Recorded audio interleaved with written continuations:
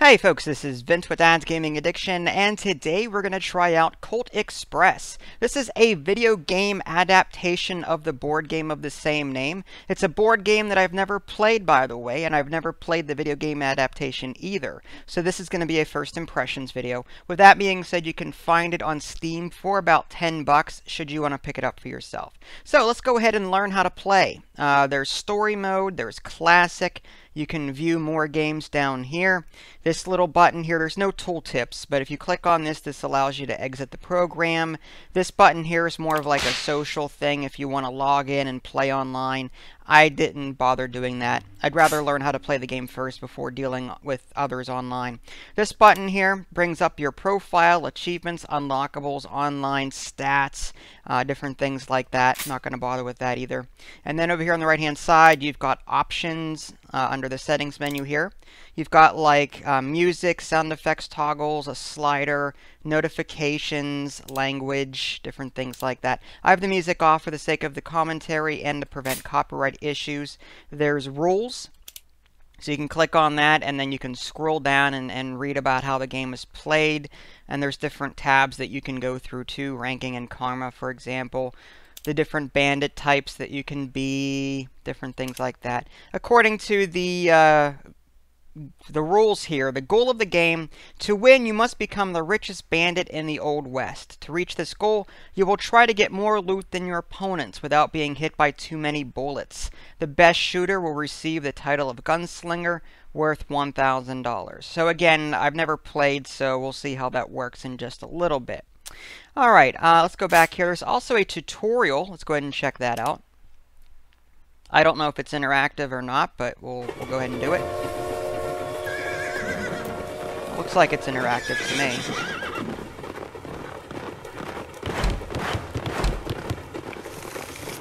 Alright, to win you must collect more loot than other bandits.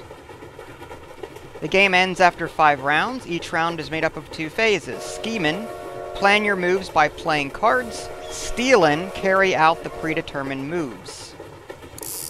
For this tutorial, you'll be playing Tuco. I don't know if that's how you pronounce it. The character with the red shirt. Oh, great, red shirts. Guess I'll be shot first. You start in the last card. That's a Star Trek reference for those of you that don't know that. These are your cards. You get 6 cards from your deck. Each card represents a specific action that you can program. Each round is a series of turns. Each turn is represented by a card icon. We start by playing a round with only 1 turn. Alright. The goal of the game is to get the most loot. Play a robbery card to grab some loot by dragging it from your hand to the center of the screen. Remember, this phase is only the planning. You don't perform the action now. Alright, so it looks like everyone's playing a card. With the scheme and phase complete, we now carry out the actions that have been previously programmed. The pile is flipped over, and the cards are drawn one at a time, following the same order in which they were played. You played a robbery card. Pick up the loot by clicking the corresponding action icon. Gems are worth 500. Purses are between 250 and 500. The strongbox and the locomotive is worth 1,000. Pick up the gem. Okay. The Django played a move card. Inside a car, you can only move 1 car in either direction. On a roof, you can move up to 3 cars in either direction.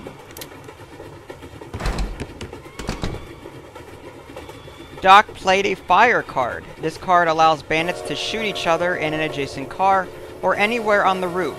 Characters block line of sight. Doc fires his gun and spends 1 of his 6 bullets.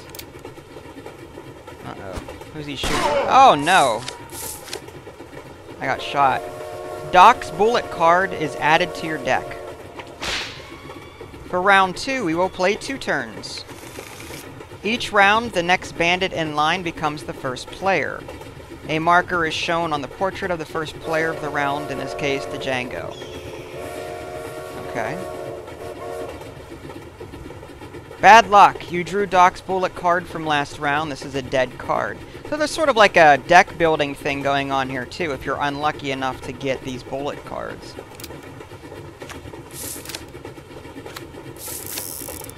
Play a punch card.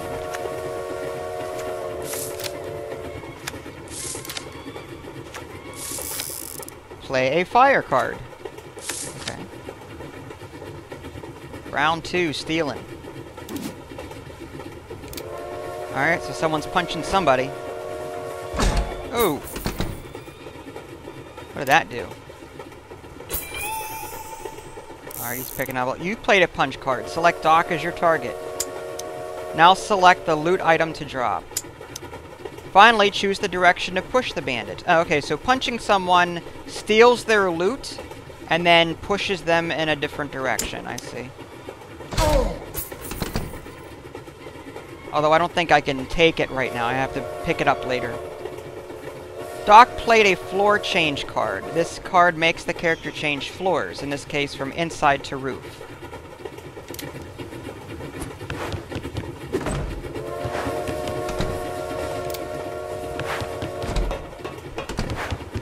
Okay.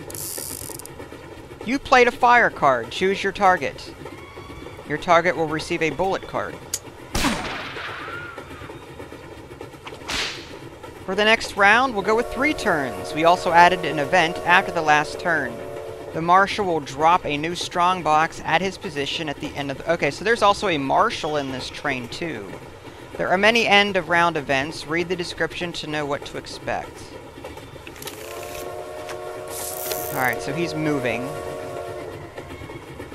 The blue one is moving, Doc. The Marshal is next to an opponent. Play a Marshal card. Someone's shooting. If you do not like action options, you can always draw 3 more cards.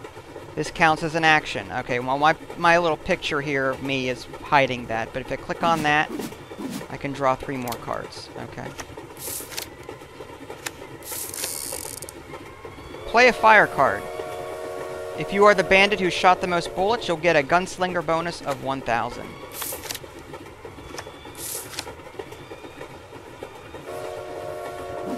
Alright. So he's moving. When the Marshal shares a car with a bandit, that bandit receives a neutral bullet card and is forced to flee onto the roof. Your turn to play. Oh, okay, I'm moving the sheriff over, I guess.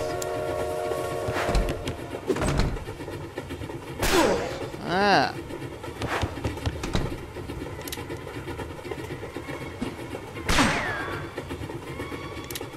This is crazy. Oh, that's not good.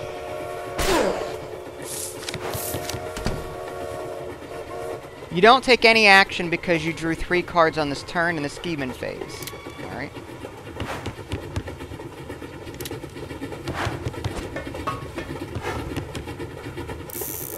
Your turn to play. Oh, I got another shot. Okay.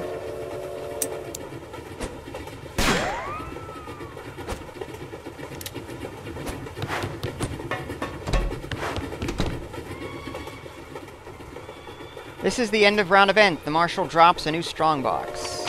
Round 4. Round 4 is special turns. Tunnel, speeding up, and switching. We'll explain them as they come up in play. Let's start by moving from here. Alright. This turn takes a place in a tunnel. During this turn, all players play their actions face down. Ah. This complicates strategy, I can see that. Play a fire card.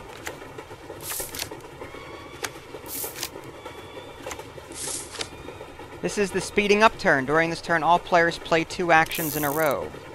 Play a floor change, alright. And then a punch. Wow, this is quite strategic. You've got to pay attention to what your opponents are putting down here. This is a switching turn. In this turn, the playing order is reversed. Oh, jeez. Play a robbery card. This is going to take some getting used to.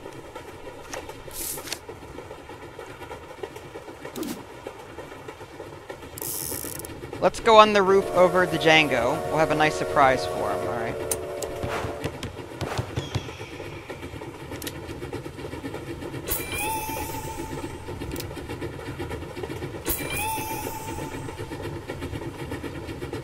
Tuco can shoot through roofs. It is a special ability as indicated by the small icon next to the action button. All characters have a special ability. Okay.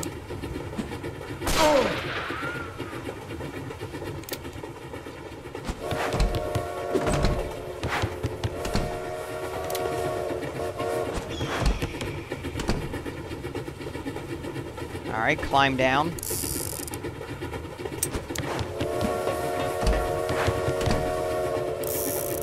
And punch. Punch Doc. Make him drop the precious strongbox. Send him toward the marshal. Oh my. It's a double whammy.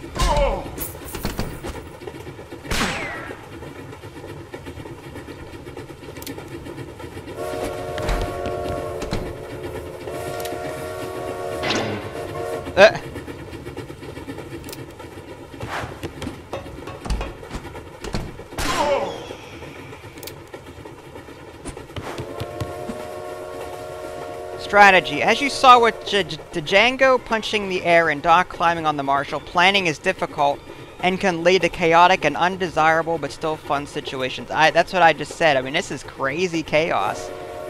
Especially toward the later stages here. Pick up the strongbox. Alright.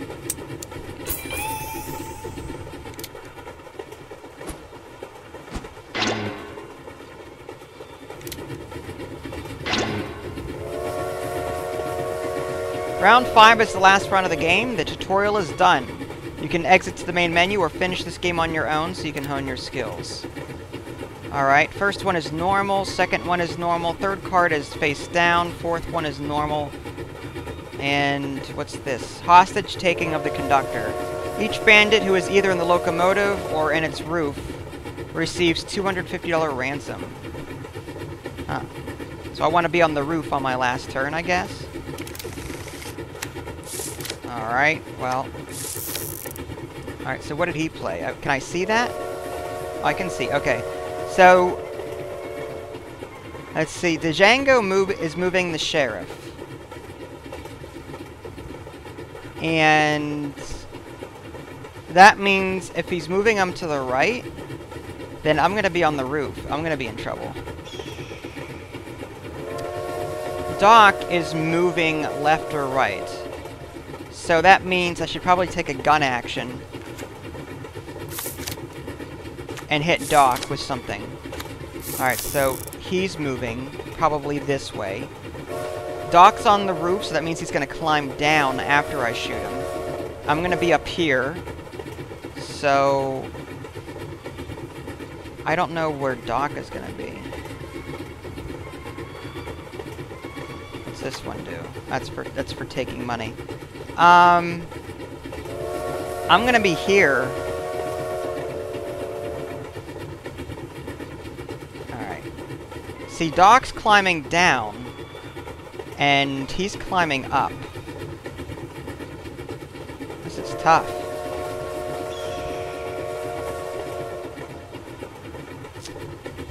I'll go ahead and move the sheriff. If Doc climbs down into a section, I can move him into Doc's space. Alright, now they're playing face down. I have no choice but to... Alright, I'm still on the roof. So I guess I'll just play a move card. I want to be on the roof on my last turn. Alright, he's going to take something. I don't know what he's going to do. Alright, I'm just going to play this one. It's not going to do anything, but I'll still be on the roof. Assuming that he moves... Oh no, he moved the sheriff over... That completely ruined my plans. I thought he'd move the sheriff toward me. Well, that's alright. I can still shoot this guy over here.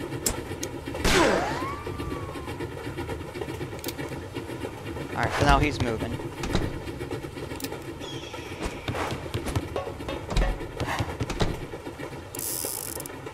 My turn. Okay, yeah, I'm gonna move him over. So that sort of worked in my favor.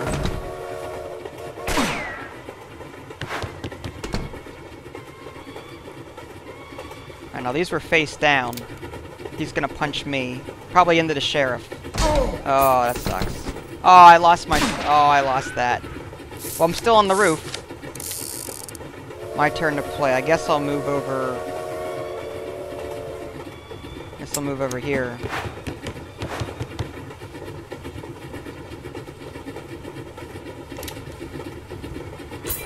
Alright, yeah, he grabbed that.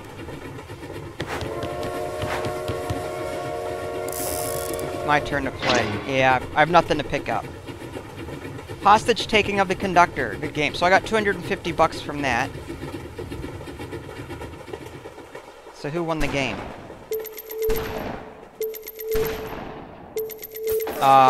Yeah. Oh!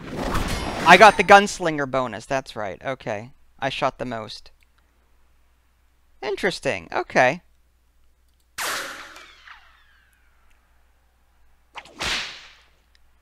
Create an Asmodee account to play online and gain access to some awesome and exclusive unlockables. I'll do that later.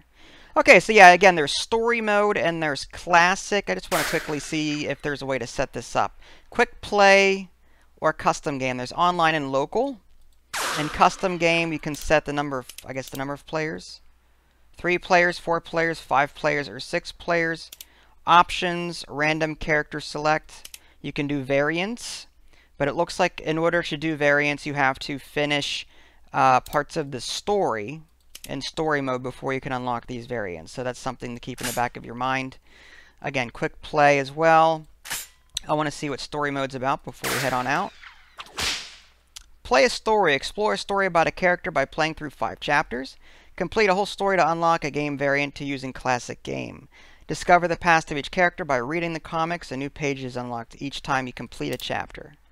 Alright, so there's all these different people, and I'm assuming each one has their own abilities. It's really cool. Alright. So there you go, folks. A very first brief look at Colt Express. In the next video, we'll try playing either the story mode or classic and see how well we do. If you guys haven't already, subscribe to my YouTube channel and check out my official website, www.dadsgamingaddiction.com. This is Vince. Thanks for watching, and I'll catch you next time.